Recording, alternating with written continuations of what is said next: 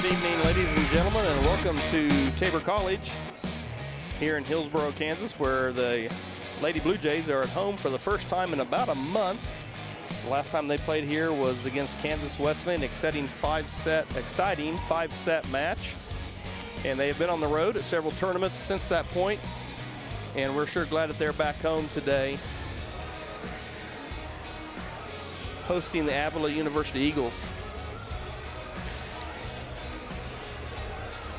Tabor College comes into the contest with an overall record of 8-13, and they're 1-1 in conference play. Tabor got off to a really good start in the conference, upsetting McPherson, one of the trendy picks to do well in the conference. Picked, I believe, in the top 3 in the preseason. Tabor picked down towards the bottom, and they come in and after 2 sets where Tabor did not look very good, just to be quite honest with you, getting beat 25-13 and 25-11. The Blue Jays showed what they were made of by storming back and really handling the Bulldogs those last 3 sets to start conference play with a victory. Next match, they went to Kansas Wesleyan, who was their last match here at home, and here at home they lost to them in 5. After winning the first 2, the Blue Jays couldn't hold on, and I think that must have woke up Wesleyan because they played well up there against Tabor at Salina and beat us in 3. So Tabor's going to be looking to get back on the winning track tonight. Avila University comes in at 0-1 and 10-11 on the season. Their loss to one of the top teams in the conference. As you see our standings there, as Bethany is a little bit of a surprise, being well, not that they're 1-0 in conference, but that they're 14-4 overall. A program that struggled last year is on the right track this season so far. Southwestern sitting there at 2. Tied with University of St. Mary, Ottawa, Franz, and KW all are 1-0 in conference play in this young season. McPherson and Tabor are tied for 7th right now, and actually Tabor would have the tiebreaker over the Bulldogs at this point. Oklahoma Wesleyan, Avila, Sterling, York, and are all 0-1, and Bethel, who started hot over at the Fall Fling and looked really good, come away with a couple of victories over there, have yet to find their first conference win. And they're 0-2 and 4-11 overall. See Coach Ganowan here is in the first year of his tenure here at Tabor. We got 2 first-year coaches. He's in his first season, and Eric Majors is in his first as well. So 2 programs looking to get on the right track here tonight. As we're seeing some teams warm up, and there's Coach Ganowan directing traffic here for the Lady Blue Jays. This Tabor team has got the talent. Under first-year coach, are still trying to get used to how he wants things done, and he's trying to get used to how to put the right combinations out there. Like any team trying to find their way, they look really good at times, and they look like they're trying to find their way at times. So hopefully tonight will be the first of those 2, looking really good here at home. We're expecting a good crowd. I know talked earlier with Coach Duell, and he said his swimmers will be here. We saw some of the student activities people getting the student section ready to go. So hopefully we'll have a good number of students here this evening to cheer on our ladies, as hopefully we'll come out of here with a victory and move to 2-1 in conference play and get a little closer to even on the year at 9-13. A little bit about our season so far. Our team has played nationally ranked teams. They've played really good teams, and so an 8-13 record. Some may think, they're struggling, and we may be at times, but if you look at who we've been playing, our ladies have competed very well. They've not given up in any matches, and they've been right in there. So hopefully that will pay off down the road, playing some tough teams now that we're into conference play. Just a couple of highlights here to watch as we move forward. One of the better players in the conference from Avila is Caitlin Payan. And Caitlin is number 7. She is 11th in hitting percentage, 4th in kills per set, number 1 in overall kills. So we're going to have to get somebody up in the net and block her and take care of her up on the net if we're going to be successful this evening. Some of the Tabor players that are in the top 20 in the conference. Kills per set, Taylor Queering is 9th at 2.6, and Marissa Grauf is tied for 14th with 2.3. Kills overall, Taylor is 17th with 149, and Marissa is 20th with 142. Assists per set, 4th in the conference, up towards the top of that. Samantha Smith at 7.4, and the overall assists, Samantha's 5th in the conference with 427. Blocks, Olivia Dirksen is tied for 19th in the conference with 37. Digs, the freshman Marissa Sandoval with 222 digs per set. Sandoval is 10th at 3.7, and Monet Ortiz, who will be our libero this evening to start, will be at 2.8. Service aces per set, Sandoval is there as well as an 8th with 0.4, and service aces is Sandoval 10th with 21. As I'm going to take a break here for just a minute as the public address announcer and Mr. Mike James will get things rolling. We'll have a prayer from Dr. Carol Hunt and then the national anthem. We'll be right back.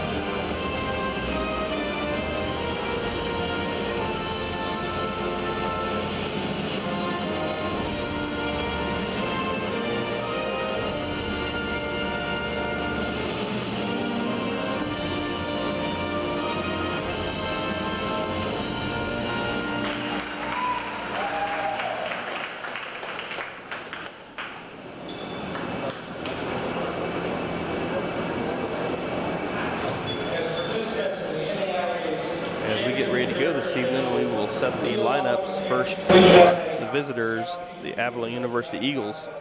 Again, they come in the contest with an 0-1 KCAC record, 10-11 record overall under first-year head coach Eric Majors. Starters for Avila tonight, number 2, Katie Marshall, 5'9" senior from Greenfield, Missouri.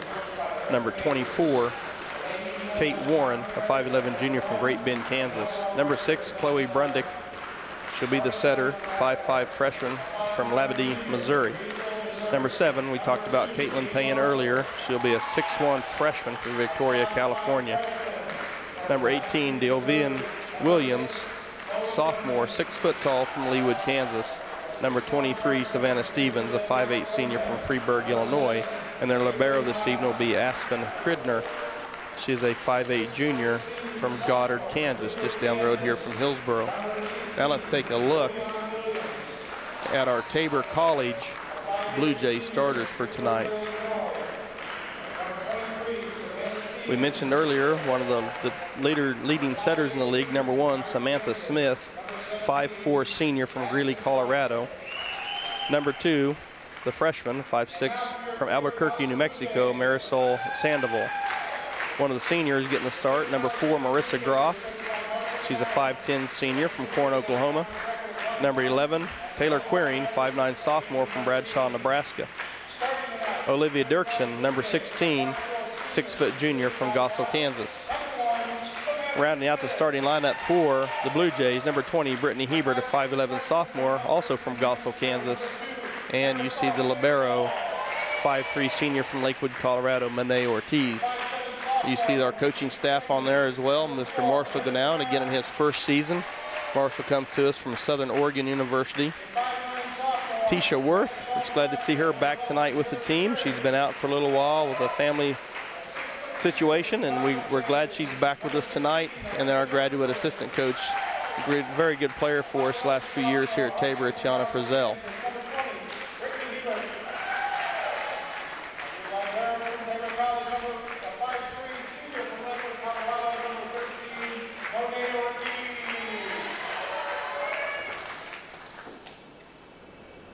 And we have our officials for tonight.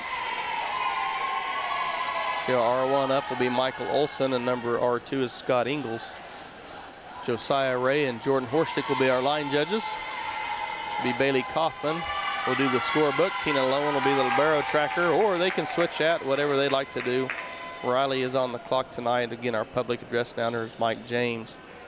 Lance Carter and his crew will take care of the stats tonight as he's our volleyball SID. And we can't forget the all-important ball rollers who keep the action going. That'd be Maddie Ediger and May Kirchhoff. So we're set to get things rolling here. Again, Tabor going to try to get back on the positive side of the KCAC, sitting here at 1-1. Won their first match at McPherson, lost the second one at Kansas Wesleyan. And this will be the first time Avila has been in this gym as far as we can remember for volleyball. New to the conference last year, and we're ready to get things underway.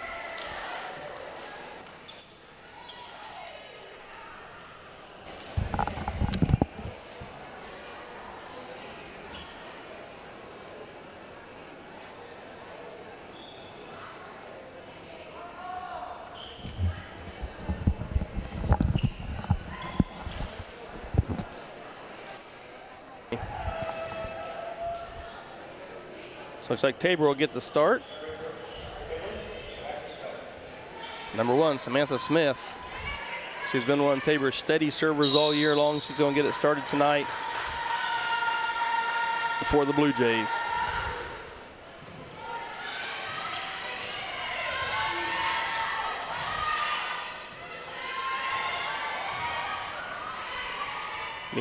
Immediately you see Avila going to the freshman Payan. She does not put it away.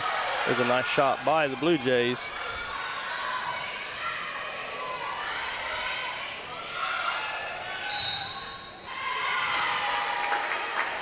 Eagles called in the net. Tabor point.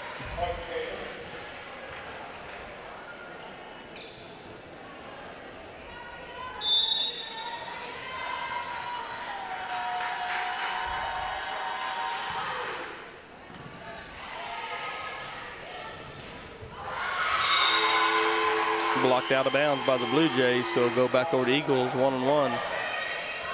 We'd like to mention our crew up in the studio as well. Mr. Chris Glanzer, our tech guy who helps make all this possible, and then Micah Rickert. He'll be bringing the replays to us this evening, I believe, as they are both up in the studio.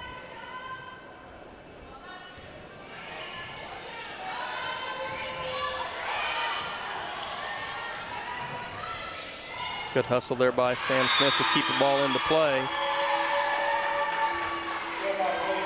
Free ball going over. Avila puts it away. 2-1 Eagles.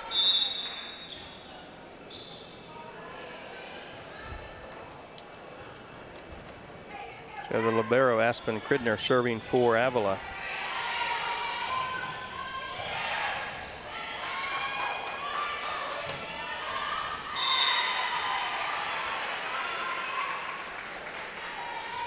Ball goes out of play, 2-2, as we see number 5, Taylor Morrow, 5'7" sophomore from Washburn Rural High School in Topeka, replacing Quirin. That's one thing that Coach Ganowan has been doing, giving Quirin a little bit of a break on that back and bringing Morrow in to serve.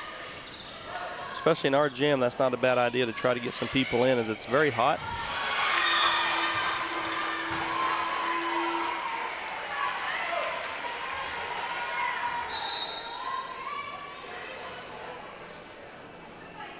So for the Eagles, number 16, Lauren Harrell, 5'8" sophomore at Overland Park, Kansas, transfer from Western Colorado University, will come in to serve for Avila, up 3-2. Short serve, nice dig there by Ortiz.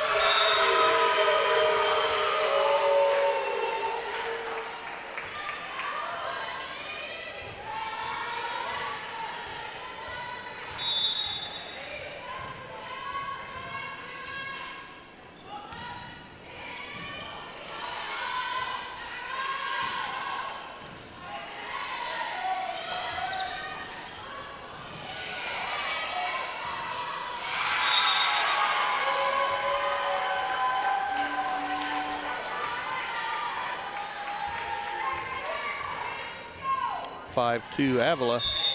They put on a little bit of a run here.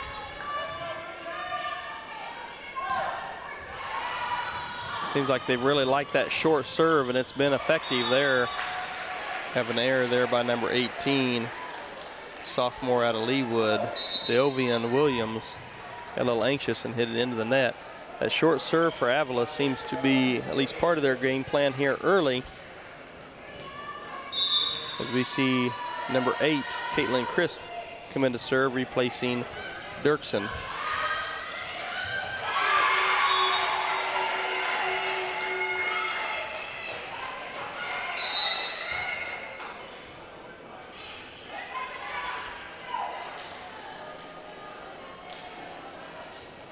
Wilkins replaces Valerie for Avila.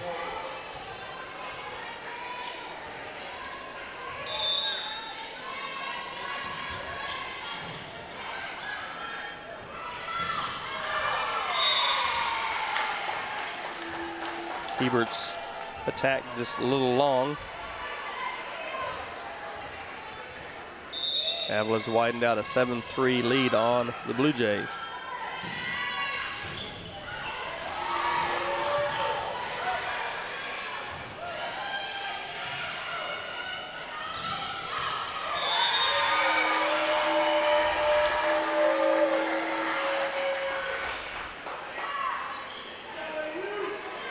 Three Avila here in the early stages of this contest.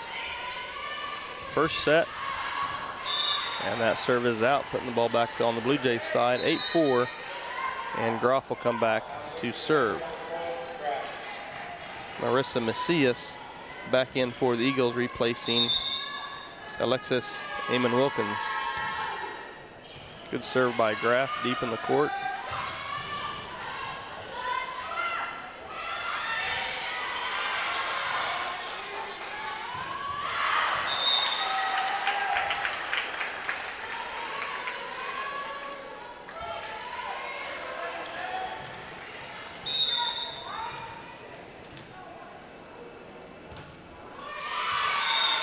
Serve short, 5-9, ball goes back over to the Eagles. Some of the students start to filter in. Some of them just getting out of practice, getting a little bit of food in them, and hopefully they're going to be starting to show up some more.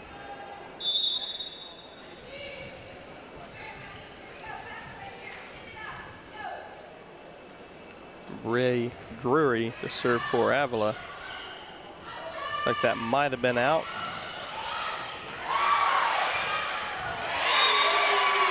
Nonetheless, Hebert with a nice put away for the Blue Jays brings the ball back on their side as we see Quirin coming back in for Morrow.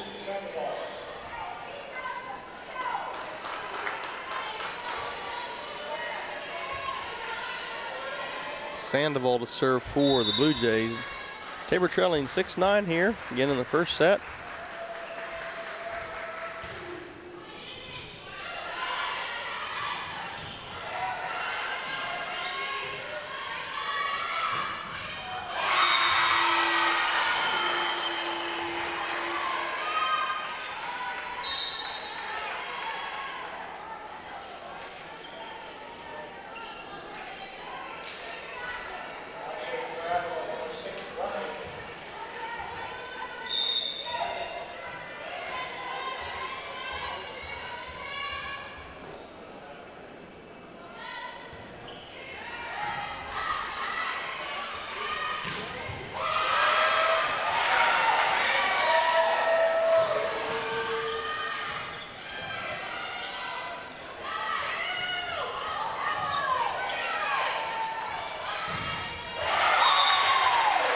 Nice job there by Hebert. The block attempt goes into the net on the Avila side. Also have our filmer, Allison Zaleski, helping us out tonight. She's on the tight camera, doing a great job for us.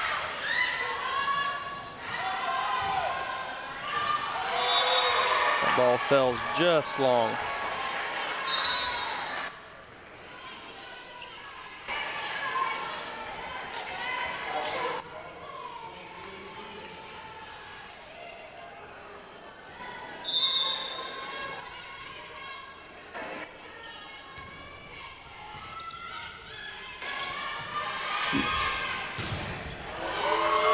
Nice attack by Quiring. Avila just doing a nice job timing the blocks. See if Tabor make the most of this one. That's one way to keep them off balance. A nice dink over by Samantha Smith. Good heads up play. Tried to hit it through him twice, didn't work. So we tried to throw the change up at him and dink it over. Good heads up play by the senior.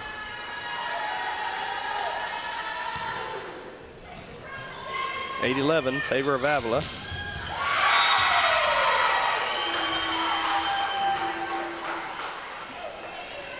Make it 8-12.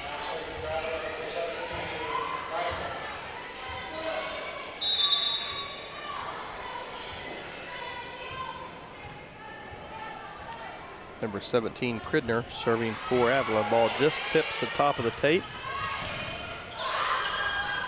And that's going to be 2 hits there by Avila. Nice job by Quiring. Morrow back in to serve. Quiring will come out and take a quick break. See Coach Ganawan giving Quiring a few pointers there as she heads to the end of the bench. That's something Tabor's going to have to get figured out pretty quick, as the big sophomore from Leawood, Kansas, Williams, 6-footer. They like that short set, and she's just been picking us apart a couple times with that, as Coach Ganawan is going to call a timeout. Hopefully he'll get that fixed. So we have a timeout on the floor. We'll take it with them. 13-9, Avila here in the first set.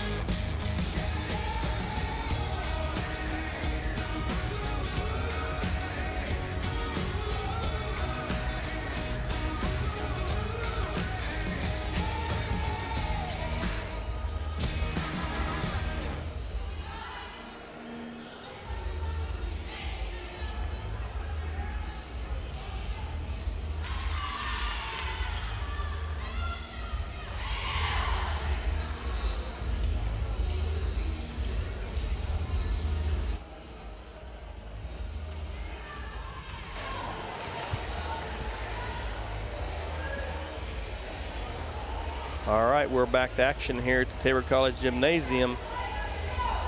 Early stages of the KCAC Conference regular season action. Avila on top of Tabor in this first set, 13-9, as both teams trying to fill the other one out. Coaches are looking to try to find some adjustments that they need to make.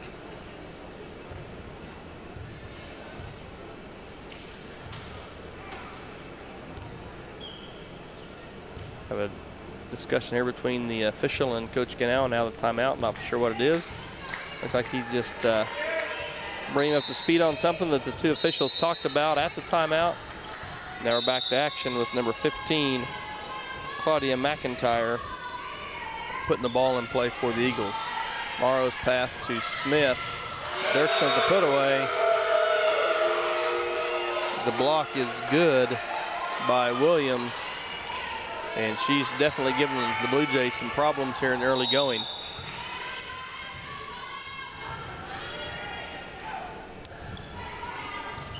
They go back to the short serve.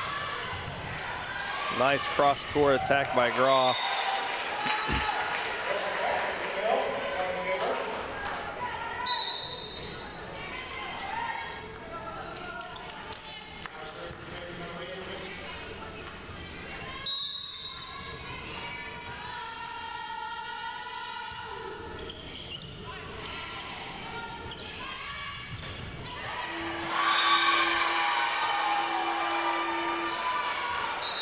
Diving attempt there by Crisp comes up just short off of her arm, deflected out of bounds as Avila has opened up a 15-10 lead. The lineup for Tabor, we have Hebert, Smith, Graff, Sandoval, Morrow, and that's the one that just let the ball go out, and Ortiz. So service is long, back over to Tabor. As Graff would like to have a new ball. The ball does get slick in here quickly. Again, it's very warm in here. Balls do get wet. Our ball rollers again, Maddie and May, do a good job tonight keeping the ball dry for the players.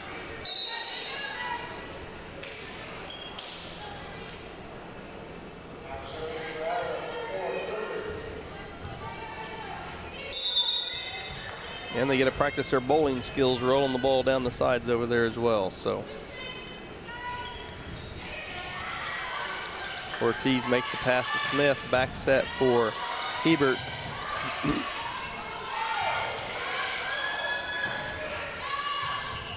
Attack by Graff, just a little long. That's something though you like to see from the Blue Jays. They're trying to go after it. They're not just patty caking the ball over all the time. They've hit a few long, but they'll find their groove here before too long. 17-11, Avila.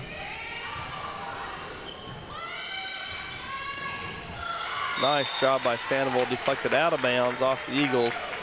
Bring the ball back over, and Sandoval will get a serve as we see Quirin checking back in for Taylor Morrow. Quirin out of Bradshaw, Nebraska, is really one of the keys to our offense, as a lot of them are, but she's played a lot as a freshman last year, got quite a bit of experience. Nice hustle by Tabor.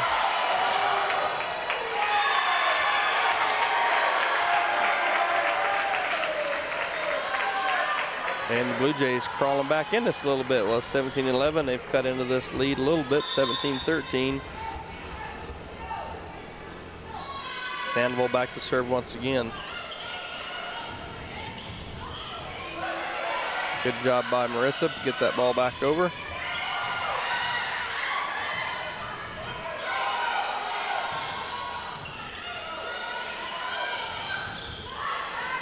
Good block by Brittany to keep the ball up in the air. And now we have it over to Quirin, and there's what I'm talking about. There's a big key to our offense right there. She's able to put that ball away because of a beautiful set by #1, Sam Smith, our senior setter. Puts the ball right where Quirin likes it. The timing just beautiful, as we see an instant replay there, which allowed, the set was perfect, allowed Quirin to hit the ball straight down. And Avila could not react quick enough. So Tabor starting to find a little bit of rhythm here.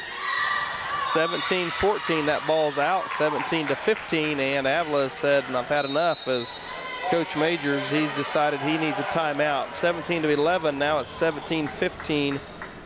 Blue Jays trail by 2.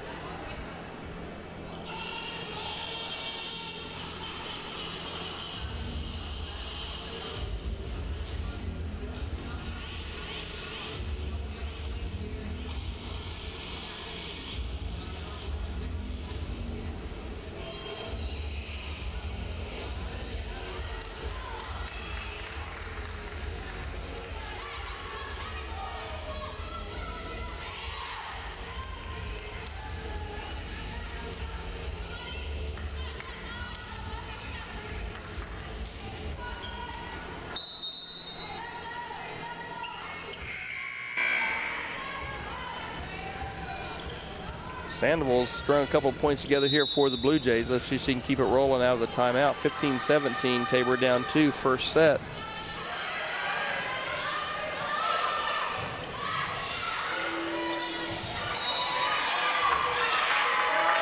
Nice job once again by Smith. Earlier in the contest, Avila seemed to be passing the ball very well. Everything was right on point for the most part, and they were really setting the ball to Williams. Now, Williams not in the game, and their passing has been a little suspect here as of late, allowing the Blue Jays to make the most of the opportunities here as we see Tabor now tie it up at 17 all. See Coach Worth there giving out a few pointers to the squad. 17-17, Sandoval puts into play again. She's done a nice job of mixing it up a little bit on the serve. There we go again. Now that's a nice attack, but a good block by Avila. And the block goes deep enough beyond the Tabor back row. 18-17 Eagles. We see number 6 Brundick come back in for Avila. You know, you're looking down their roster, they're a pretty young team as well. So Tabor has a few seniors, Avila has a few seniors. This could be a pretty good matchup for several years. Avila seems to have weathered the Blue Jay storm here a little bit as they've, after 17 all, gave up 6 in a row. It was 17-11, and 17 all now they're back up 19-17. Let's see if Tabor can get the stop here and get the ball back.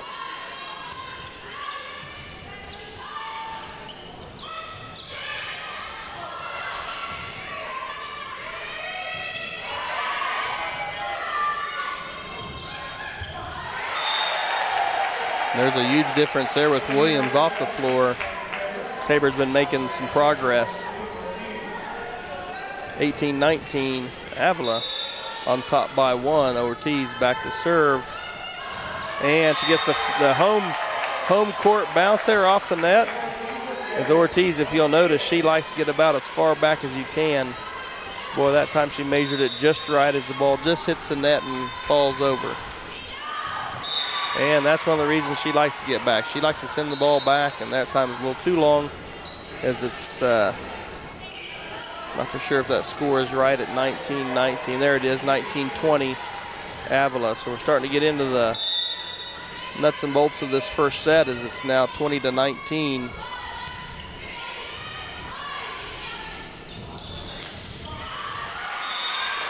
That's cross-court attack by Dirksen, travels just wide.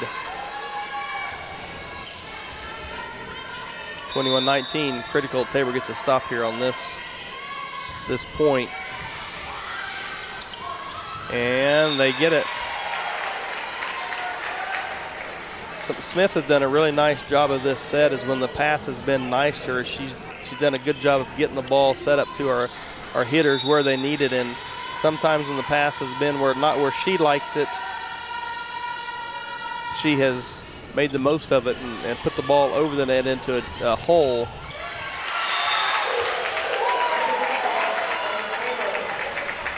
So that's what you get when you've got a senior kind of leading out there on the floor. 21-21.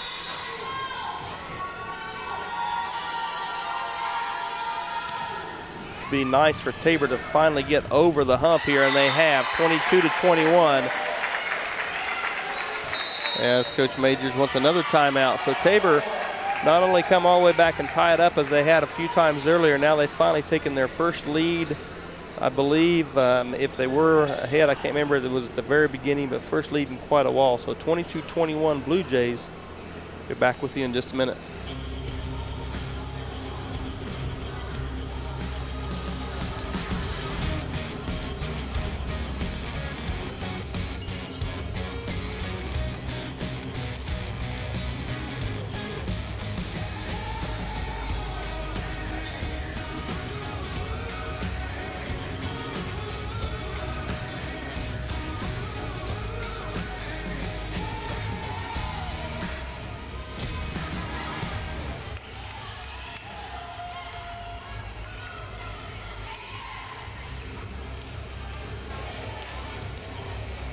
Back with you.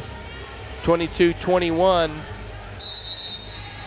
Tabor finally over the hump here in this first set. Smith going to try to keep it rolling. Be nice to come out of the timeout with a couple of points right away. Keep that momentum going. And nice timeout by the Eagles as they get the ball set up for number 7. 6'1" freshman Caitlin Payne. Again, she's the one we talked about in the open about one of the top in the conference when she's up in the front row. Now they've got her and Williams both up there, so we'll see if Tabor has made any adjustments with them in the front row. Ridner puts the ball over into play. Nice pass there. And that's one way to do it. Hit it clear away from them and over and in. So good play there by the Blue Jays as Dirksen put that ball away. Morrow now coming in to serve as we have C. Queering going out 23-22. Obviously critical point here. If we could get a point here, it'd give us match point. That'd be big.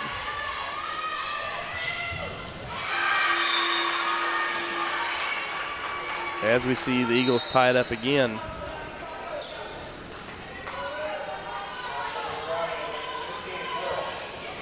Number 16, Harrell. Transferred from Western Colorado for the Eagles. She's going to put the ball into play. First set's all knotted up at 23. There's that short serve. And Graff sends that one a little too long. It's going to be set point for the Eagles.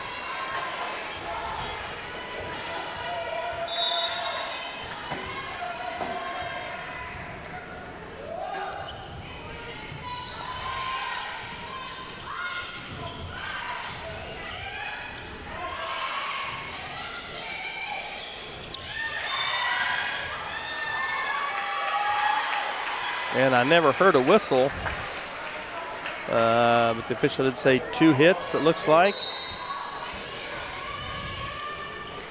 Having trouble hearing the whistle once in a while from up top. 24-24. Blue Jays have tied it back up, have fought off one set point. As we see Chris put the ball into play. The ball was tipped by the Blue Jays. At least that time they got up and got a hand on it. 25-24, set point once again for Avila.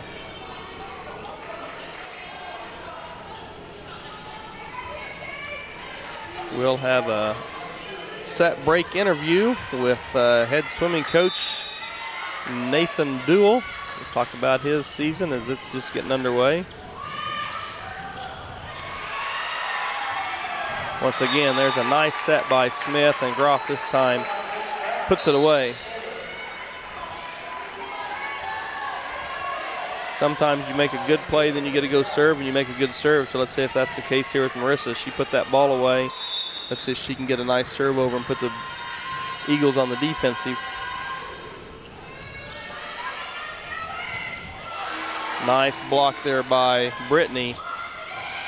There we go.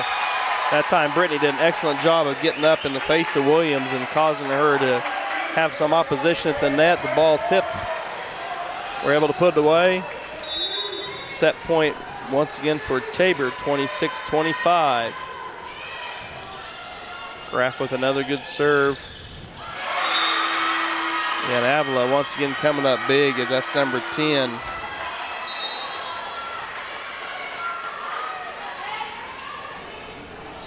Boldridge, only a 5'8" senior, but she gets up off the floor. And she has now been causing Tabor some problems. Avila to serve. Tied up at 26. Nice job by Graff. I was just about to say maybe we can finish this off with their big lineup off the floor, but in comes 18 Williams once again. Oh, no, she's going back out. She's just going in for the sub for the libero, so she's out. Hopefully Tabor can take advantage of that as Sandoval back to serve now, up 27-26.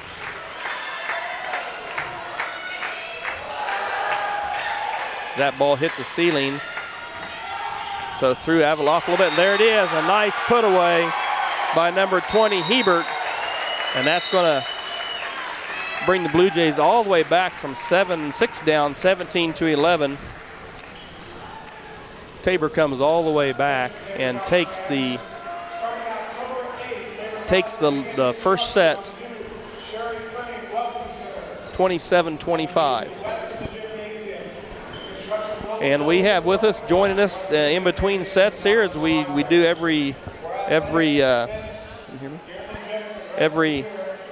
trying to get him adjusted there as we've got all of our equipment moved over from the soccer field, and so we got to make some adjustments that we try to do between sets as highlight some other programs or things that's going on here at Tabor. And we're joined with head swimming coach Nathan Duell. And Coach, welcome. Thank you. And let's just talk. First game there, wasn't it? It was. 17-11. We're down 6. Come all the way back, fight off a couple of set points. That shows the fight that you like to see. Absolutely. So talk a little bit about your swimming team. I know you've had one meet so far. You've talked a little bit about how you're using that as a little bit of a gauge as kind of what you need to work on. So how'd that meet go? And talk about that. We were down in Edmond, Oklahoma, and it was a very early meet. And as you said, we just kind of gauged some other things. We don't really look at a lot of time-specific results because that's hard to when you're just early in the season really get best results. But we looked at a lot of little things and different things, and from that perspective, it was a really successful meet. Yeah, when we talked, you talked about that, looking at technique and different things like that, and that's what you use that meet for. So exactly. Have you been able to put some of that stuff into practice a little bit from that meet? We spent the next couple weeks here just kind of putting that to work to use in practice with some speed and some really good work. So the kids are working hard. Coach B, our strength and conditioning coach, has them going really hard in the mornings in the weight room, and I think we're seeing a lot of results from that as well. Well, he's been a pleasure. Hadn't he been to work with? A great addition Absolutely. to our staff. He's working with everybody. What about how he's affected your team? Yeah, I tell you what, my swimmers have told me, I feel what we're doing in the weight room, in the water. I feel it making me better.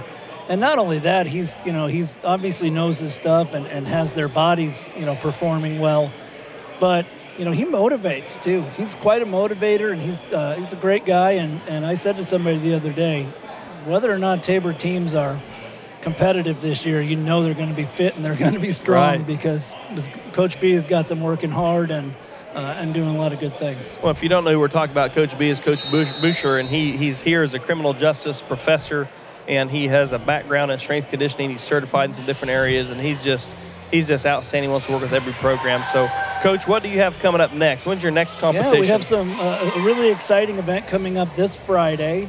We're in Topeka for the first annual Sunflower Showdown. Now, when we started this program here at Tabor, what was that, 6 years ago?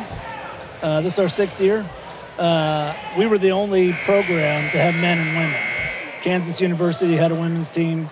We were the first one to start a men's and women's team, and now there are 5 teams. Right. And so we're celebrating that with a meet with all 5 teams: Kansas, Sterling, St. Mary, Barton, and Tabor in Topeka. It's the Sunflower Showdown, 2 o'clock on Friday, and it's not just a competitive meet. Obviously, that's part of it, but it's also a chance to highlight and celebrate swimming in the state of Kansas. So we're using it as a recruiting event, and inviting a lot of, and all the teams are inviting a lot of athletes out, and we're excited about that and looking forward to it. And to speak of that a little bit, as we have expanded swimming, and that hasn't been a big thing in our conference or maybe in our state, but now it's really growing, and now our conference is actually going to have their own meet this year, if I'm not mistaken. Our first conference championship meet, we have Sterling, St. Mary, and Tabor.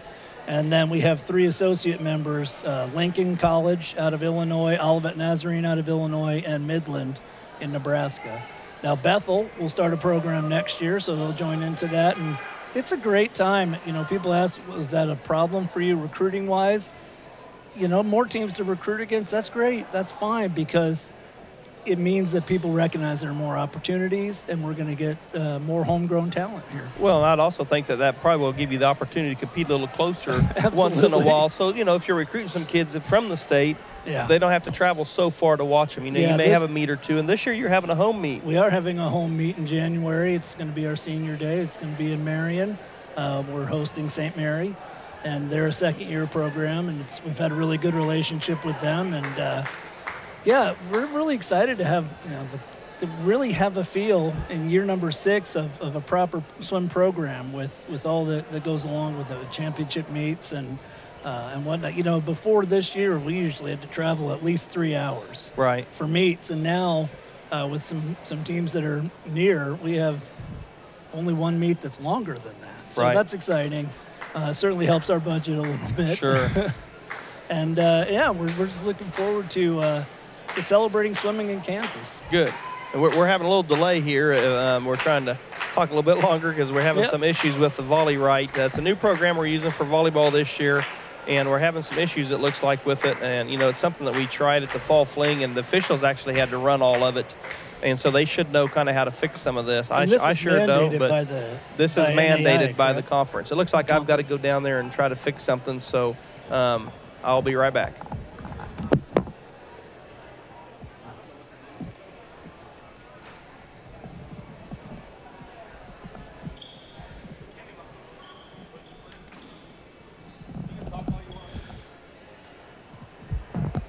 So Mr. Ediger is going to go down and work on the program here. This is Nate Duell again.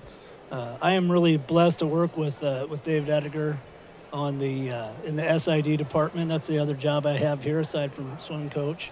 As the sports information director, assistant with him, I work with men's and women's soccer and softball. And I can tell you this, he would never say this, he would never ask about this, but David Ediger is one of the hardest working men in college sports. He is out all the time, and he is really supportive of all the programs here, and we're very fortunate to have him here because this is the sort of thing he can do, sit up here and broadcast and commentate and then zip down and fix something when they need to. It's not always convenient for him, but he doesn't complain, and he is just a real blessing to Tabor College.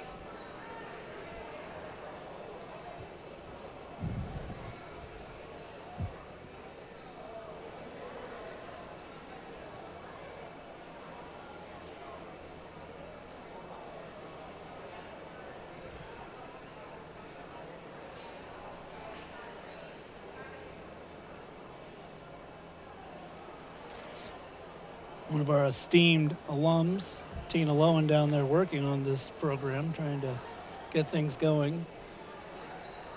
Tina had an incredible career here as a volleyball player and a basketball player, earning All-American awards in both sports.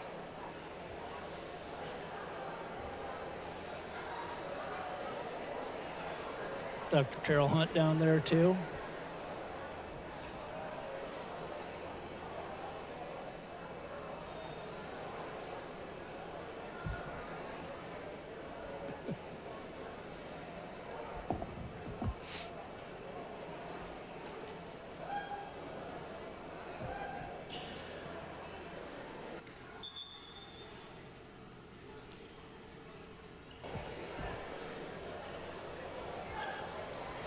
All right, it looks like they have things rolling. They're ready to go. I will pass a little time up here while Mr. Ediger gets things sorted out. Avila will serve first here in the second game. Tabor up 1 game, 0 in this best of 5. Bit of a high turn. That's over the net, a free ball for Avila. Swing, nice dig. A little off balance, goes down the line for the kill. Kind of an awkward set there, and she had to make an adjustment almost in midair, but a really nice play by Marisol Sandoval. Making that kill down the line. Now Marisol moves into the serving position, 1-0.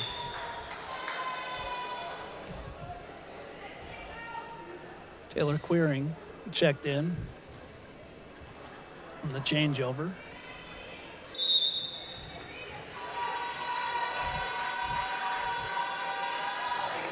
Sandoval's serve is good.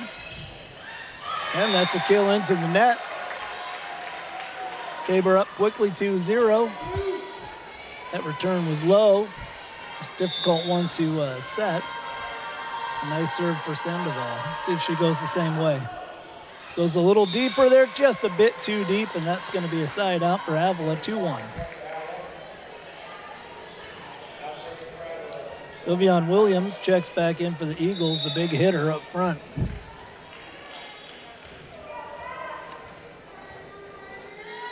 So Libero with the serve. Sandoval digs. And Brittany's kill is just out. Brittany Hebert with a big swing. That one just past the line, and we're even at 2. Short serve, Queering That's set. That time Hebert gets it. Oh, that's a nice save for Avila. It's over. There's another shot, and Queering with the kill. It's blocked up. Here's the set, quick set. Over. Tabor ready for it. There's the swing. That was tipped. Nice save by Sandoval. Queering, let's see, not hit. That went off the net, so that is going to be out. She went down the line with it, but it did not make any contact with Avila defenders and goes out, and that's a 3-2 Avila lead. Aspen Cridner, the libero for the Eagles on the service. That one hits Jordan Horstick down the line. The brave men's basketball GA didn't even wince. That is out, and it is 3-3. No, Monet Ortiz. That one is in, and that's an ace. Avila got caught in the in-between there. Savannah Stevens pulled away at the last minute, but that thing dropped in. Ortiz back on the service game, up 4-3. That set was too deep, but that thing was put away by Olivia Dirksen. Service return got away, and Olivia was right on the spot to put that thing down.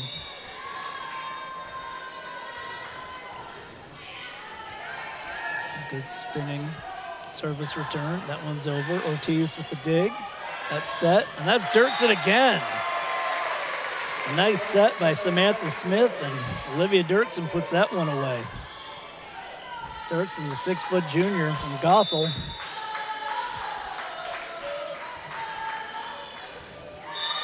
Ortiz just a little long on that one. That's going to be a side out. We'll see some changes for the Eagles. Number 16, Lauren Harrell, will check in and take the ball to serve.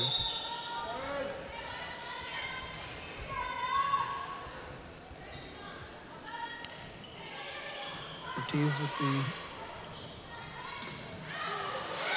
That one is long off the hand of Marissa Graff. Marissa, big, powerful player. Let's see her get into a little bit of a rhythm here. She had some good kills in the first game. That's a short serve, dug out by Sandoval. Queering, a little far away to go for that one.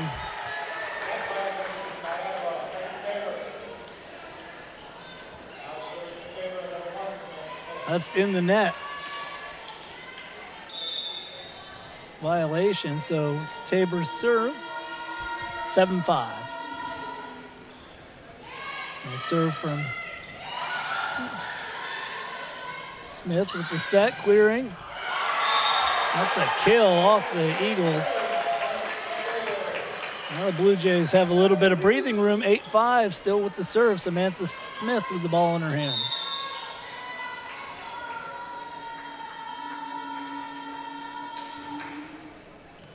Mid-range serve. Set up for a cross quarter. Smith with the dig. Ortiz with the set. Graff gets it back over. Avila sets up, and that is long, and it's 9-5. It's the kind of rhythm we were looking for. It was missing for much of the first part of game one. We saw it come alive late in the second game, and here they go starting game late in the first game. Here we go starting the second game with a diving set. Softly put over. Teased. Queering with a running kill. Taylor Queering, a 5'9" sophomore from Bradshaw, Nebraska, with major hops. Queering's one of the hardest working athletes at Tabor College. The stories of her post-practice workouts are stuff of legends.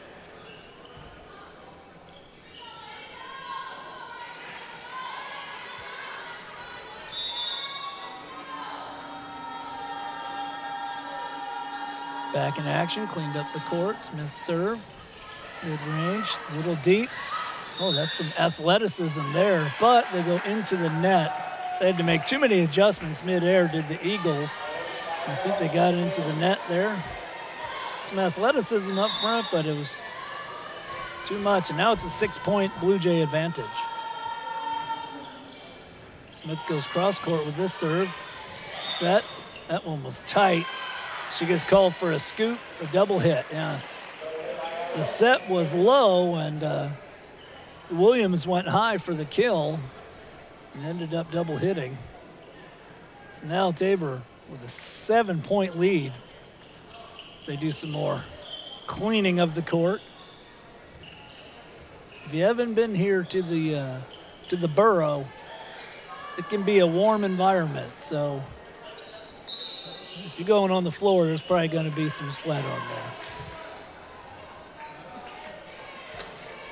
And Mr. Ediger is back. He has solved the problems of the world. And he is back and ready to take over. We've had a great start here to this set. Yeah, I didn't solve any problems. We're just going back to the Stone Ages where we're using paper and pencil to keep score, and it's more reliable anyway. So Blue Jays are rolling here right now. They seem to have Avila kind of discombobulated, having to make some adjustments. And here they have a timeout, and I'm going to let you take over. It's been fun filling in for you. Well, thanks, Nate. I appreciate it, and that's just part of our SID staff. Nate, you know, we talked about he's swimming earlier. He does SID stuff for us and does a great job there as well. And you'd probably have more luck trying to figure that thing out than I would, Nate, I tell you. But the Volley Right program works great, but if it doesn't work, we got to go back to paper and pencil, and that's what we're doing. Well, like I said to them, if anybody can handle it, Tina Lowen. She can. She can get her figured out, and if not, she'll bluff her way through it enough. But, you know, the important thing is if the score is right, the score is right. That's the thing. So.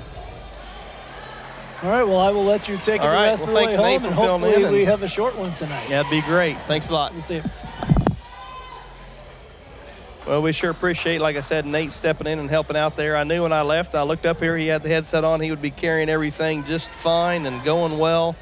So if we start not playing as well, I'm going to leave and tell Nate to come back and commentate some more, and we'll figure it out. But Lady Blue Jays on top here, 13-5. We see a replay there of some replays from the last set. Blue Jays, some of their highlights there. And again, Micah Rickard up in the studio with Chris Glanzer doing some work. I won't mention Allison's name, who doesn't like me mentioning her name that she's filming for us, so I won't mention her name tonight, but good camera work. And there Avila gets back on track a little bit with a block of Marissa Graff. See 2 subs for Avila checking back in. 13-6. I thought it was 7, but it must be 13-6. Tabor. And Blue Jays catch a break there with Graff's attack going over and off the hands of the Eagle blocker. It's 14-6 now.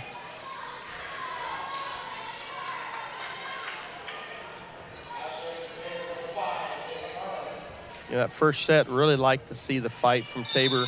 Again, got down big, come all the way back, fought off a couple of set points, and that's got to get, and then won the first set, and that's just got to give you confidence.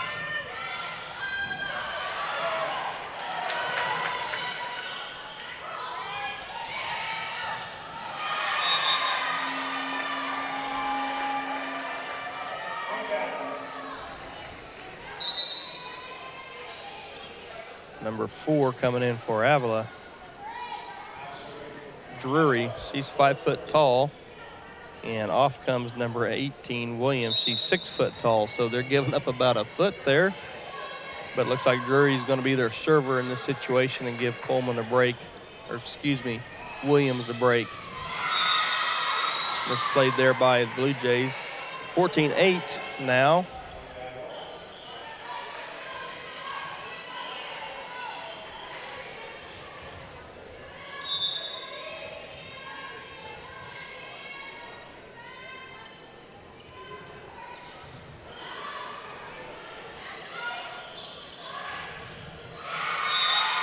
Block attempt by Dirksen and Graff goes out of bounds.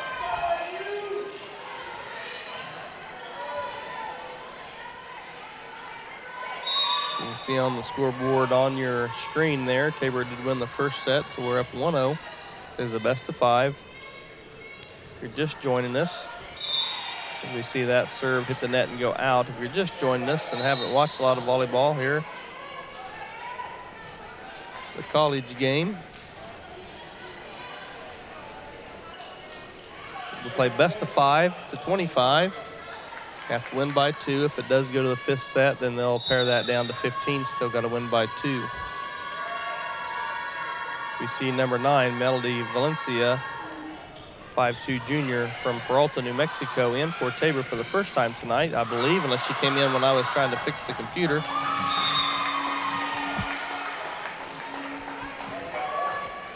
Serving, that goes out. And we'll see Dirksen come back in for Valencia.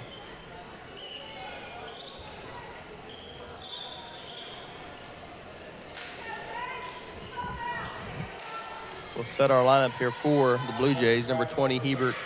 1, Smith. 4, Graff. 13, the libero in the blue jersey is Ortiz. We have next to her is number 5, Morrow, and then we have number 2, the freshman Sandoval. Morrow's pass right up to Smith. A nice set to Sandoval. Nice timing. Once again, a nice pass. A good set. Ball put away. The block goes down on the Eagles' side. 16-10 Tabor. Blue Jays starting much better this set. Nice serve by Marissa.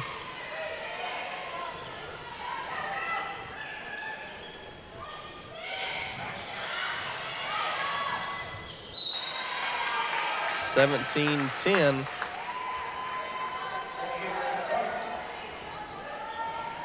Blue Jays, if you remember the last set, we were down 17-11 before we made our comeback, so no time to let up. Volleyball is such a momentum game. 1 point can turn into 4 or 5 in the blink of an eye, and your 7-point lead could be down to 3 or 4 in a hurry.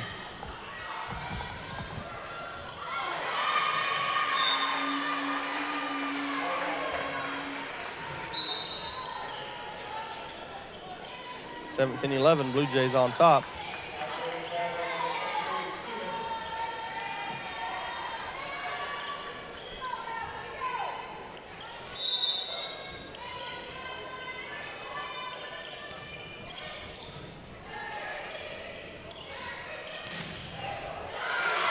Back set to Hebert. She puts it across court.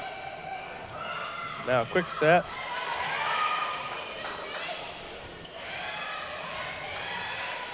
Let's see if Tabor can take control of it right here as that ball is deflected. Good job by Sandoval. The block did send the ball up in the air to the back row, and the Eagle couldn't quite get over in time to save it out of bounds. Tabor keeping that 7-point lead here at 18-11.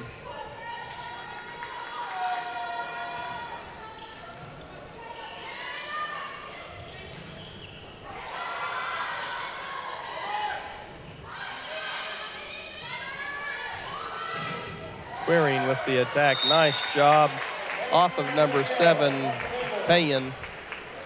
And Tabor's opened up a 19-11 lead as the Avila bench is now pretty quiet and subdued. They're not for sure what's going on this set as Tabor's really opened up a nice lead, 19-11. No time to mess around here as we see Sandoval put the pressure on him with a good serve to the back row. And Avila won't go away. You're going to play this game on the collegiate level, you've got some fight in you for sure. It's 19-12. Tabor.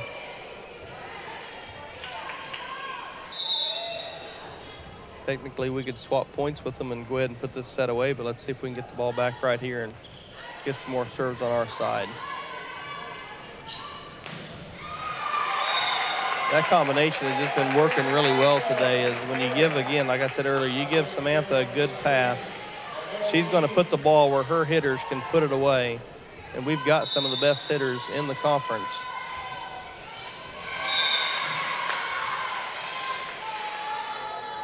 An unforced there by Ortiz, which you don't see often on the serve from her, but it's 20-13. Favor of the Blue Jays. Number 27, Hannah Mass, another sophomore from Raymore, Missouri. Transfer from Missouri State University. She'll put the ball into play. There's that short serve again. And that time Samantha tried to get it over and surprise them and didn't quite make it. So the ball will stay with Avila, 20-14, favor of the Blue Jays.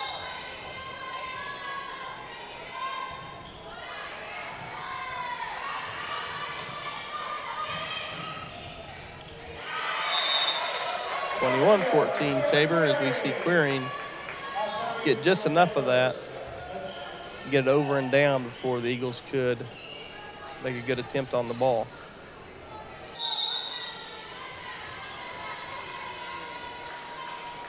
Smith going to put the ball into play here, going to make up for that error she had a second ago. She has a good serve.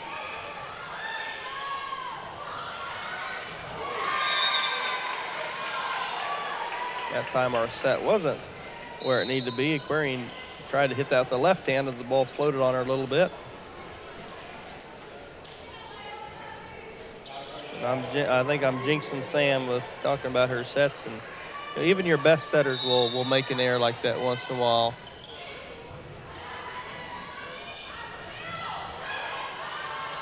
You see her bounce right back.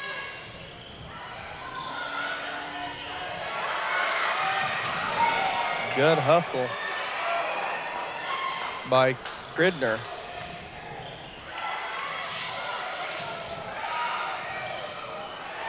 And that one's going to fall on the Avila side. 22-15.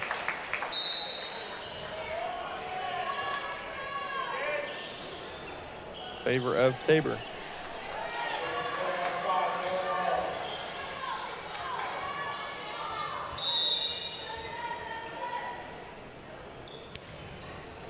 Morrow's serve just carries long, just a few inches out.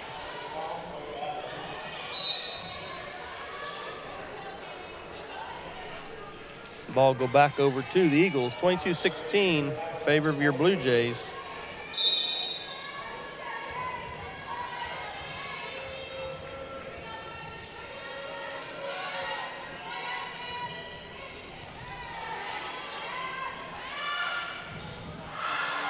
Graff with a nice attack. That ball was tipped and out, goes back over her head and out of play as we see Hebert quickly check back in, as does Melody Valencia. She'll come in for Dirksen so she can serve and give Dirksen a break. 23-16 in favor of the Blue Jays. Once again, Tabor won the first set, 27-25.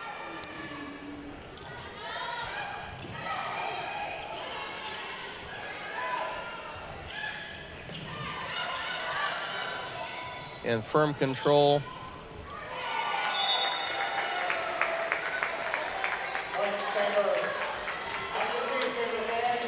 It's 24-16 as you hear public address announcer Mike James tell the Tabor fans, get on your feet. It's game point, it's set point. Valencia sends the ball over. And we have an Avila player go down. Hope she's okay. And there's the good set and the put away. So Tabor comes back strong in the second set after having to fight the whole first set. And Tabor looked very good this entire set, coming away with the 27-16 victory.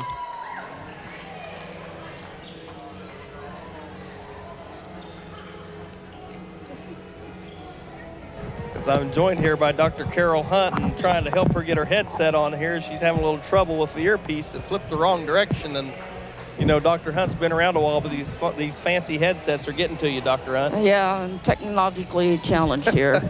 Well, Dr. Hunt has joined us for our second interview here tonight, and she is our Champions of Character leader here at Tabor. And talk a little bit about that program, Carol, here on our campus, and what you do with it. Okay, the NAIA stresses Champions of Character, and they have the 5 core values, which are integrity, respect, responsibility, sportsmanship, and servant leadership. And I try to keep that cognizant on our campus.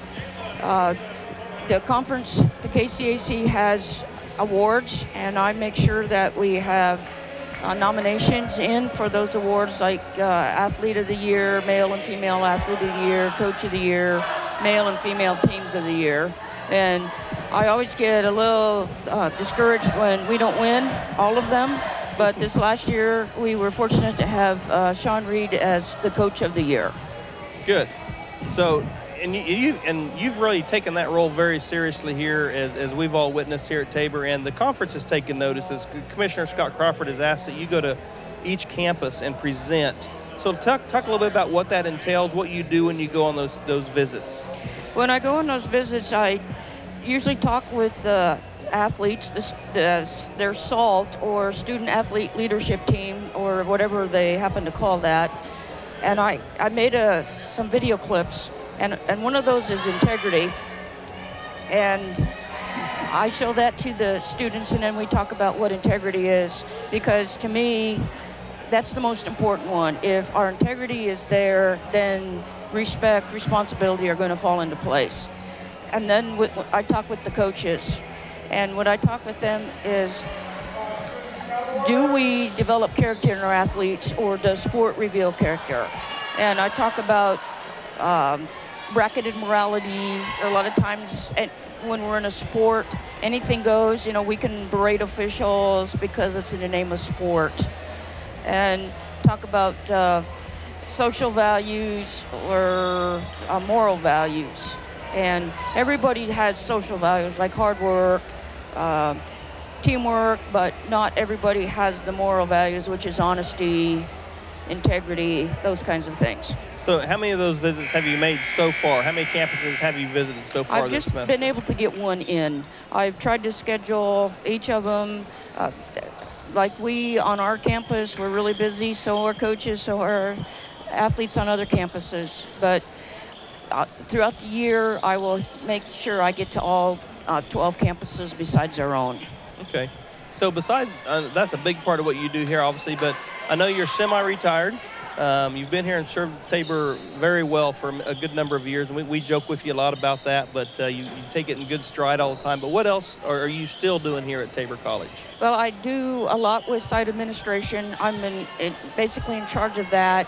I don't have to be at every event, but I have to make sure that somebody is there.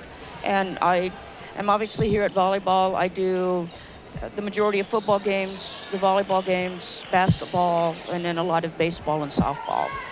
So I'm not going to put you on the spot and say which one do you enjoy the most, but I'm sure you enjoy all of them.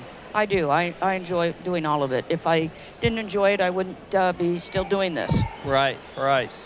Well, we've been joined here by Dr. Carol Hunt.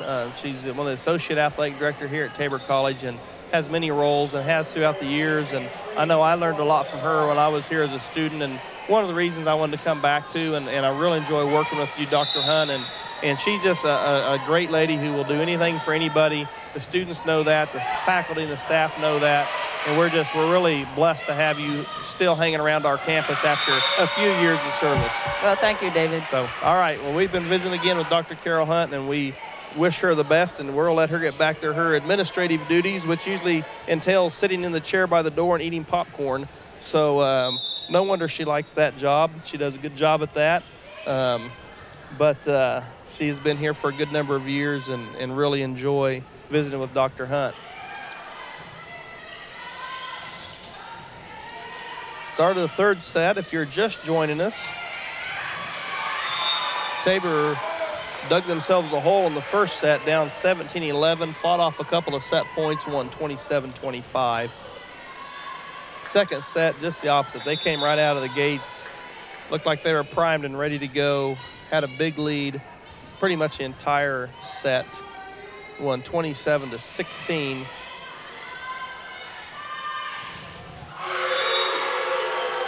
Now they're trailing here 3-0 in this set, as it seems like when Avila can have their two big blockers up front and hitters up front, obviously that gives anybody problems. But Tabor's really been able to offset that by making good runs when they're not in the front and getting just enough points when they are in the front where they can come out on top in the first 2 sets. Nice shot by Marissa Graff as she sends that one deep to the libero in the back. Cridner off her shoulder, out of bounds. That breaks the 3-point run to start this 3rd set by the Eagles. 3-1 Avila as Marissa Sandoval, freshman from Albuquerque, New Mexico, puts the ball in play for Tabor. Nice heads-up play by Hebert as she saw the open spot, pushed the ball over.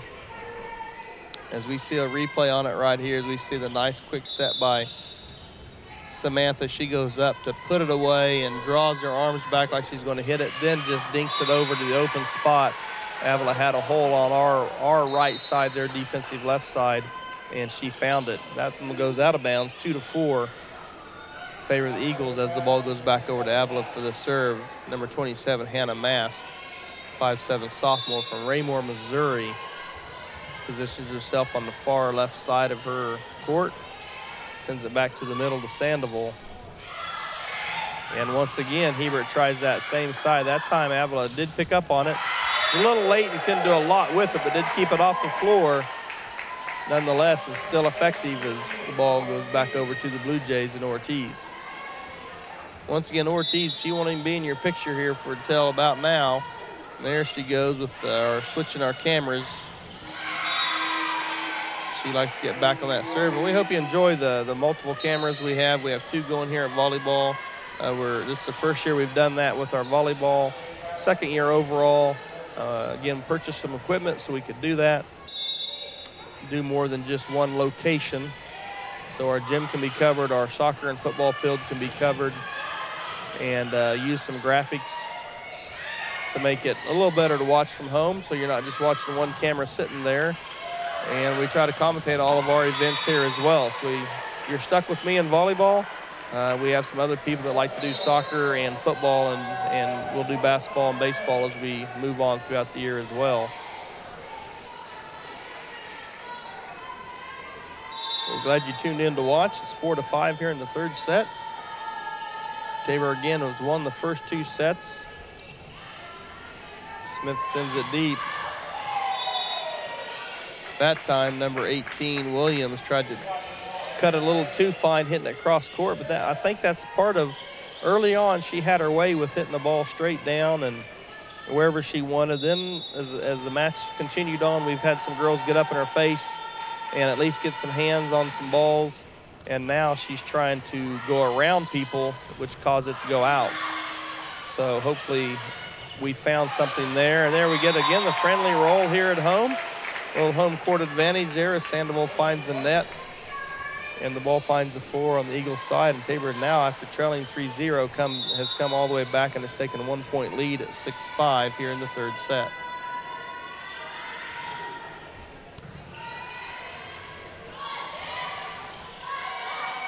There you see that time Williams just pushing the ball over instead of really hitting it. So whenever you see somebody who is a very aggressive hitter resort to starting to hit the ball wide, start dinking it over, maybe you're in her head a little bit. We hope that's the case.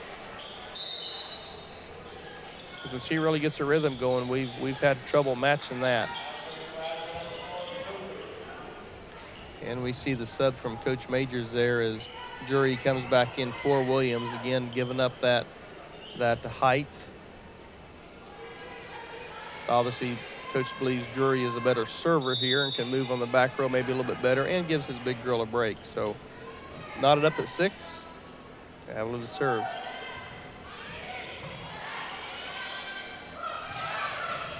Nice set there, back set from Samantha Smith. Queering is on her game tonight. Again, volleyball is so critical with the passing. Just split second, a few inches here or there could really make a big difference. And right now, Smith is getting the ball to Queering, and Queering knows what to do with it once you get it in her wheelhouse. We see Morrow come in for Queering, and she's served. Again, that's kind of been the pattern for the Blue Jays. Nice shot by Graff. She's right around the blockers up front. If we have a replay of that one or not. Yes, we do. Here it comes. Watch this. Comes right to the right side of the blockers. And right to the hole in the back. Didn't go cross court, just went almost straight down.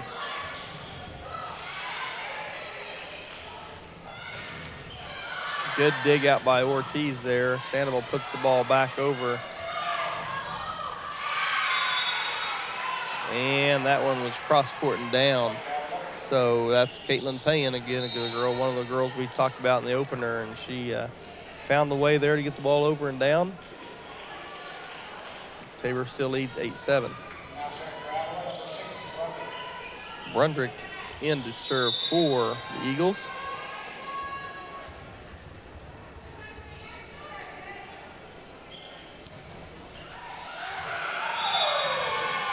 And there we see Avila get the friendly bounce off the net.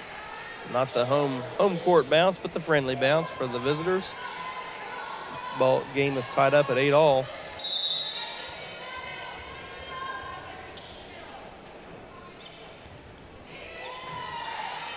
Nice pass by Morrow Smith, and Dirksen with the attack. Ortiz in the right position there, and once again, good set. Sandoval with the sends the ball over the net. There's a nice shot by Graff off the block, out of bounds. We see Hebert jump back in for the libero Ortiz. And Valencia checking in for Dirksen. So Ganawan, partway through that second set, decided to start resting Hebert when we go to the back, and Valencia in to serve. So again, our way our gym is set up, if you can find somebody who can put in a few minutes here and there to give somebody a break, hopefully that will work. It's a good attack by the Eagles, goes cross court in the back corner. Knocks the match up, the set up at 9 apiece.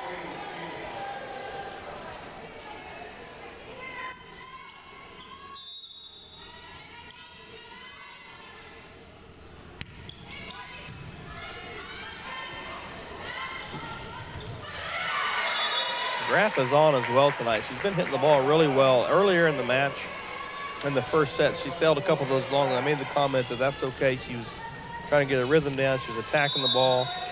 Now you see the benefit of that. Staying with it, playing to win, not playing not to lose, playing to win. We're going to keep the pressure on them. And that might be one of the ugliest volleyball plays I've seen from both sides, the way the ball was just on the net, kind of being dinked back and forth and slapped over. We say replay of that point. I don't even know if I want to watch it, but it's what happened, and that's just one of those you kind of chalk it up and move on. 10-10, set number 3.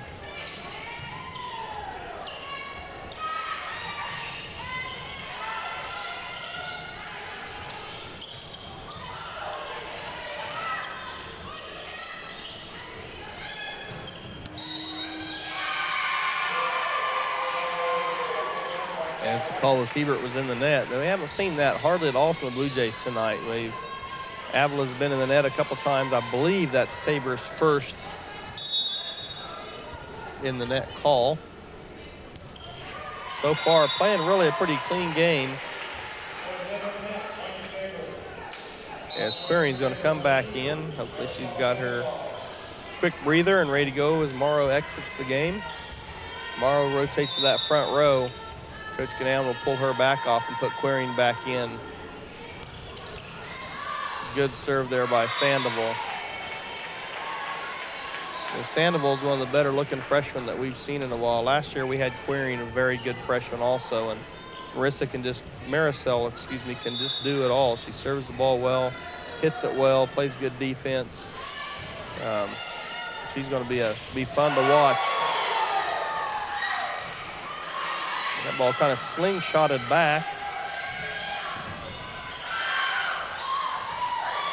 Avila, I'm telling you, they're just keeping it alive, and there they can't do it. Finally, on the third attempt over. Give Avila credit, keeping the ball off the floor. Sometimes you just have to stay alive and keep fighting. And there they did for 2 2 passes over the net, and the third one come back over. They just caught on their heels a little bit too far. 13-11, Tabor's opened up a 2-point lead here in set number 3.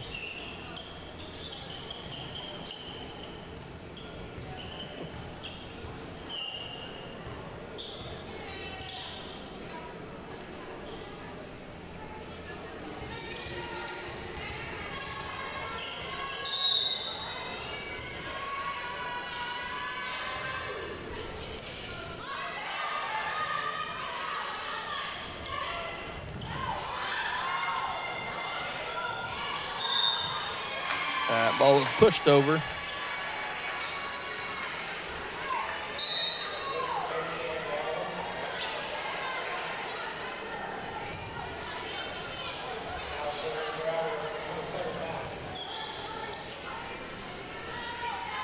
all the excitement going on tonight with the computer not working and everything else going on down below, I forgot to mention some of our sponsors. I'd like to do that as we see the ball passed over. Tabor up 13-12.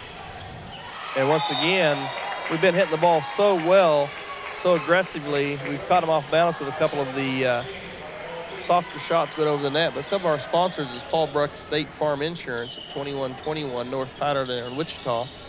316-721-8181. Contact Paul for all your life, home, car insurance, and more.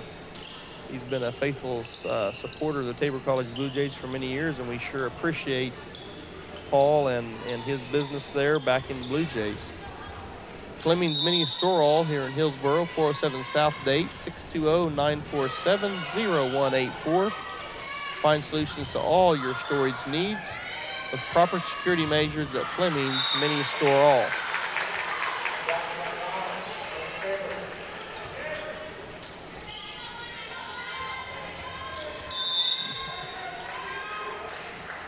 And our last sponsor for the game tonight, the Mennonite Brethren Foundation, 200 East D Street in Hillsboro, 620-947-3151.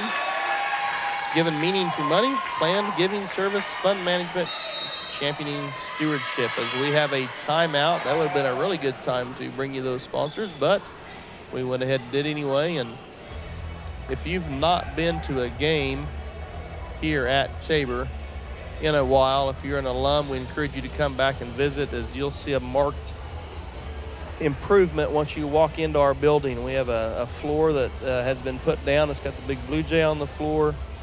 We've got a nice entryway into our gymnasium now that houses our volleyball and basketball teams.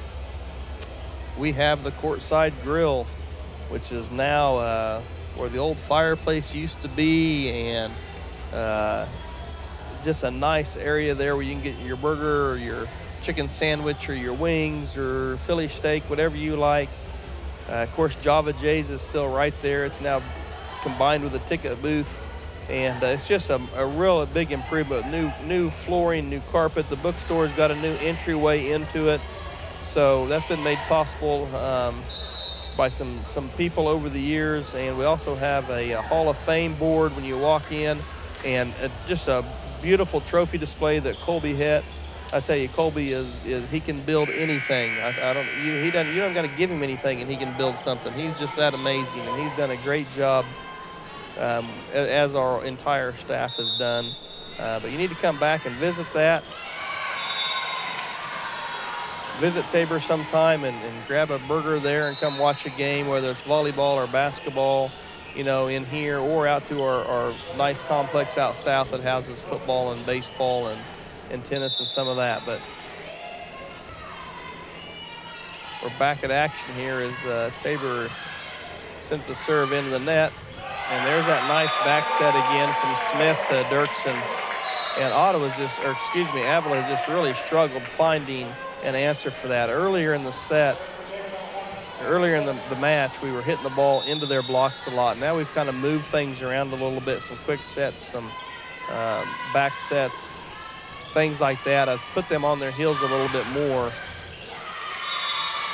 as they do answer ours with one of their own. It's 17-14 now. Tabor here in the third set.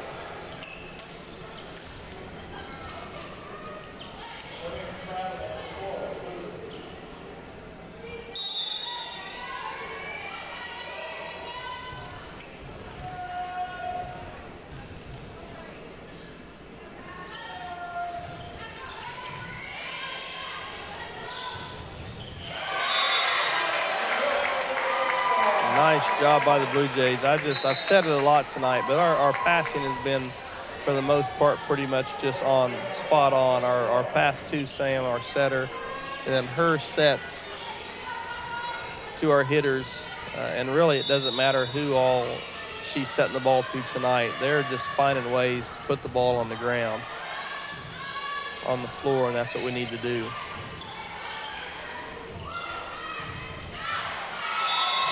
And the block goes out of bounds. Tabor's widening their lead now, up 5, 19-14.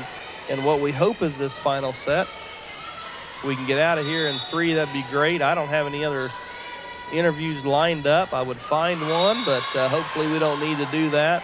As we see, Morrow hits one into the net there on the serve, 19-15 Blue Jays.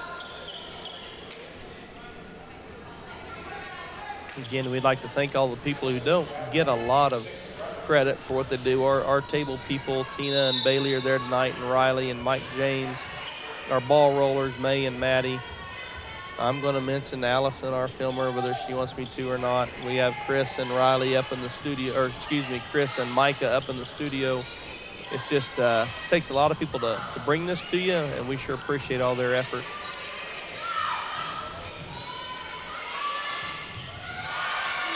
You know, if you're watching that at home, that hit by Payan, she looks like she's almost parallel to the floor and off balance, but that must be the way she hits. The first match I've seen her play, and she looks like she's off balance and out of control, but really she hits the ball like that almost every time. So that just must be her way to do it.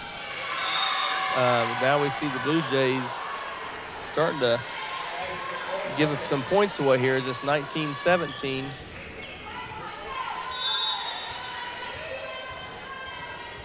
Maybe looking for a timeout if we can't break it right here.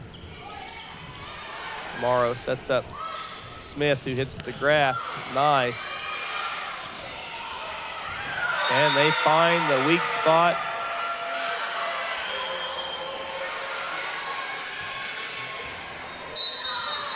And Coach Ganallan is going to call a timeout.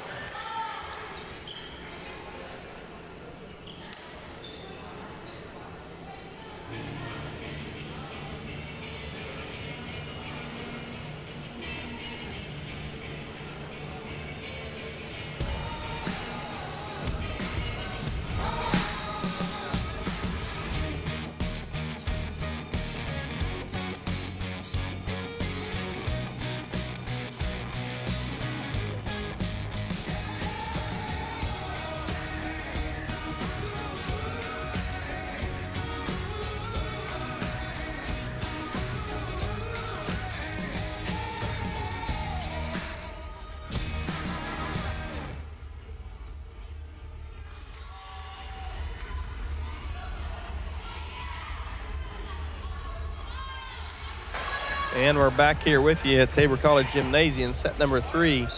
Tabor won the first set 27-25. Rolled through the second set, 27-16, looked very good. Started slow this set, then they got ahead and was ahead by quite a few, and now it's a 1-point difference here in the third set as Tabor is not really, I don't know if they've been complacent a little bit with their lead, but haven't looked quite as sharp the last few points. Let's see if out of that timeout they can regain their momentum.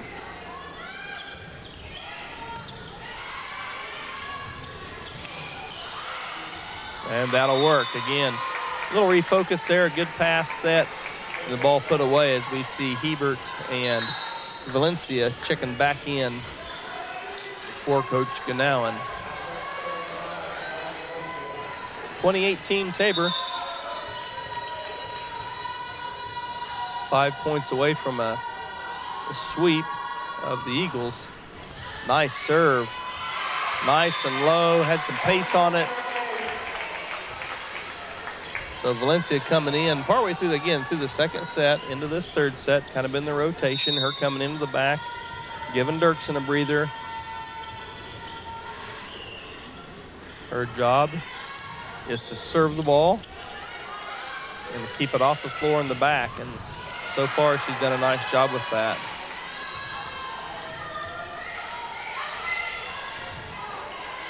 Let's see if Tabor can take care of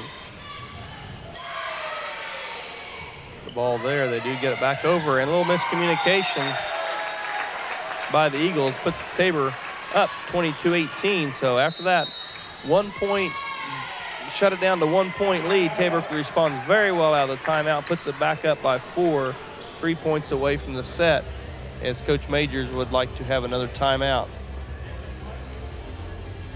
A couple of things coming up this week is the soccer teams will be in action tomorrow. Women play at 5, the men at 7:30 out here on Joel H. Ween Stadium on the turf there at the stadium. Be conference matches against Sterling.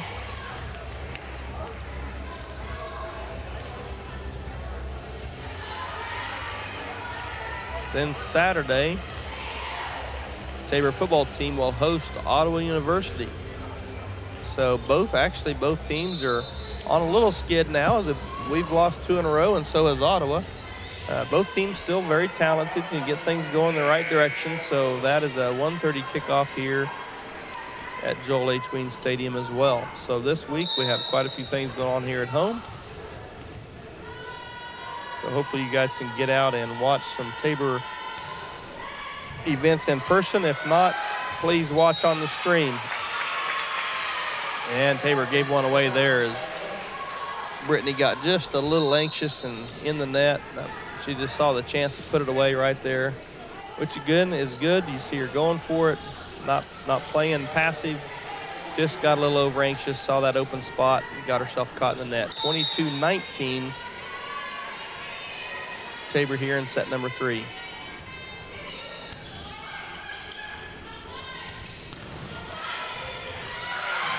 Good job by the Eagles keeping that off the floor, off the block.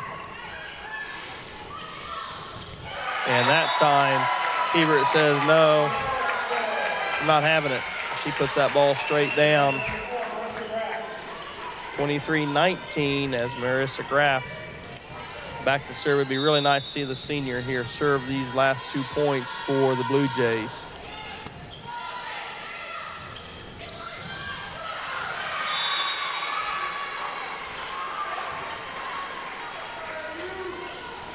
Yeah, 23-20. Cridner going to put the ball in play for the Eagles. That's their libero.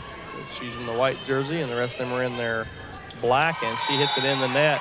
That's going to give Tabor set point and match point as we see Queering jump back on the floor for Morrow, and the freshman Marisol Sandoval back to serve. 24-20. Tabor.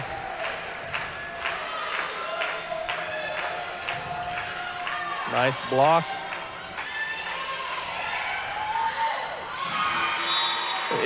I'm just grinning a little bit. It's kind of interesting to watch down here as Sam's trying to jump with Brittany. And, you know, Brittany, she goes about 5'11", close to 6 foot. And Sam, let's just say she's not 6 foot. She's about 5'4", but she's trying to get up and help block. And good effort there by both of them. 24-21, Tabor. And Ortiz sends that pass over the net. And that's not going to work as Williams puts it away. Tabor really needs to stop this right here. Not give Avila any more momentum. Got the crowd standing here wanting the Blue Jays to put this away and be done with it.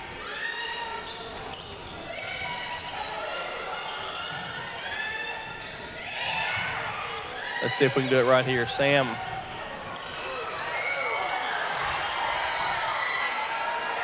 Coach is wanting 2 on that.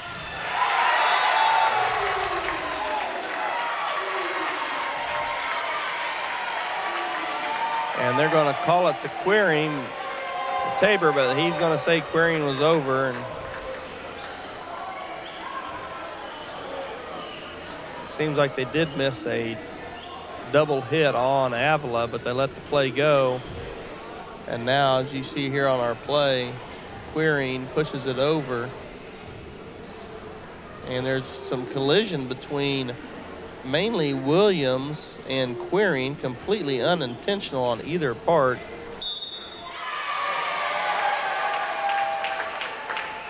as I'm not for sure what the call is here, as he blew his whistle, pointed one way then the other, and now he decided to call it. So Tabor is going to pull out the clean sweep, 25-22 here in set number 3. As we'll watch a replay or two here, and then we'll be back with you to wrap it up here in just a minute.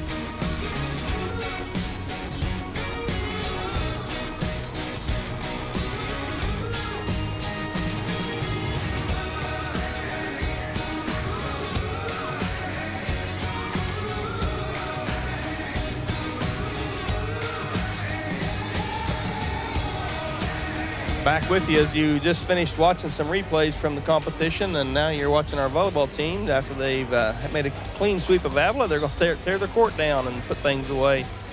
First set, just to recap the night a little bit, first set, Tabor come out a little slow, getting down 17-11, storming back, fighting off a couple of set points, winning the first set 27-25. Second set, Tabor really took control early. They were up big and just maintained that lead the whole set, end up winning 27-16. The third set was a little combination of both, a little bit of a slow start, getting down 3-0 early. Then they came back tough and just really played well the rest of the way. Had a little lull there when they were up about 20-15 or so, 22-19. End up putting it away 25-22. Again, keys tonight, they made adjustments to keep Avila's big girls off the net and started getting up and blocking them a little bit to have some success. Really got rolling. Our passing was overall, I thought, pretty good tonight. Smith was really setting the ball well because the passes she was getting was pretty good, and then our hitters were just really putting the ball away. So Tabor, with the win tonight, moves to 2-1 in conference play, 9-13 overall. Avila will drop to 0-2 and 10-12. So again, thanks for being with us tonight. We really appreciate everything. And if we'll hold on 1 second, we will see if we can get Coach Ganawan up here for a quick interview.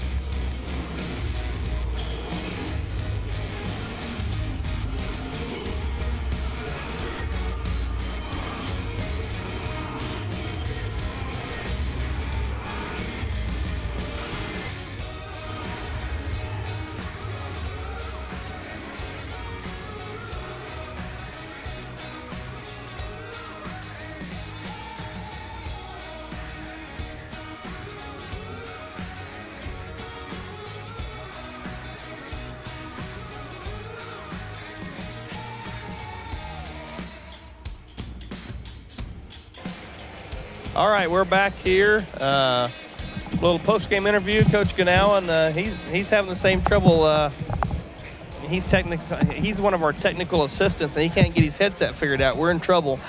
Dr. Hunt had that problem, but, you know, she's got a few years on you, so you should have been a little bit better with the technology there. But, Coach, quick interview here as we're wrapping things up.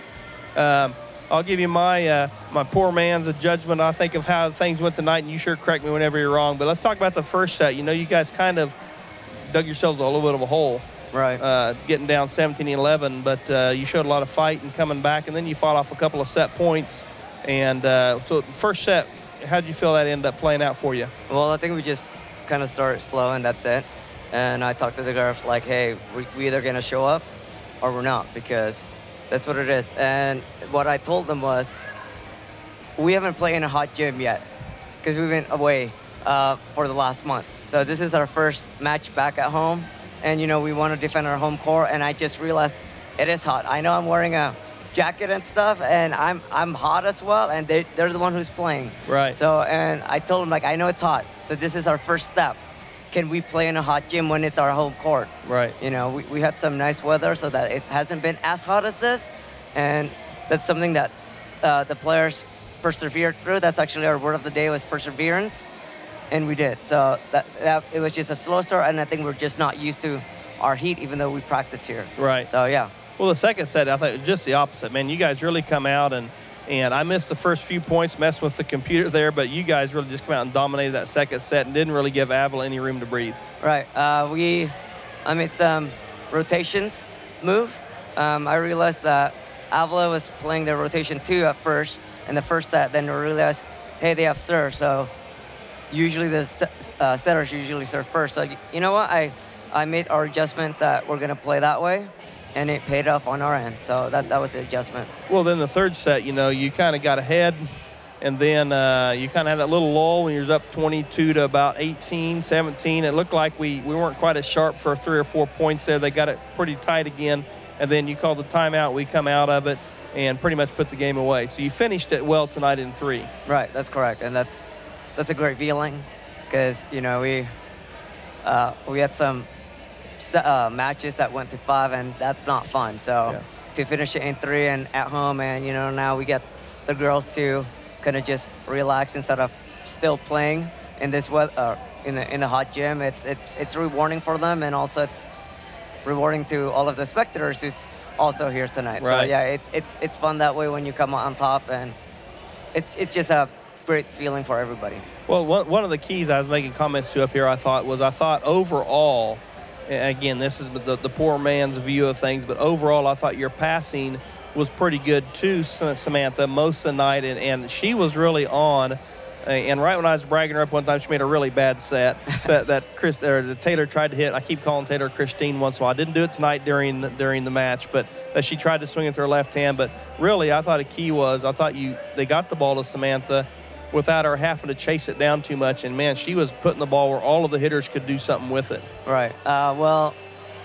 From that point of view, I know that they were serving short, and we weren't unable to pass it. And, you know, I was like, hey, maybe scoot up. And then it's the same server that's keep getting us. So we made that adjustment to make sure that we do give our setters their best opportunity to set our hitters. And, you know, it worked tonight. So, right, you know, we're happy on that part. And hopefully that's going to roll to Friday and then roll to Saturday. Right. Right. Well, and as Coach said, they do play Friday at Central over in McPherson at Central College, a non-conference match. And then they will travel to Sterling on Saturday. And, Coach, what time is that match again? It's supposed to be at 6 on Friday because it's their homecoming night, and they want to move up. And then on Saturday it should be at 7 as well. So we've kind of talked about some of the things coming up this week, and you know, the win again moves Tabor to 2-1 in conference play, which is going to put us in the top part of the conference, and 9-13 overall now. But nice win tonight, Coach. Your girls played well. I thought they really showed a lot of signs of good things to come. And so good luck to you the rest of the year, and we're going to cut it from here and put stuff away, and thank you for watching. All right, thank you.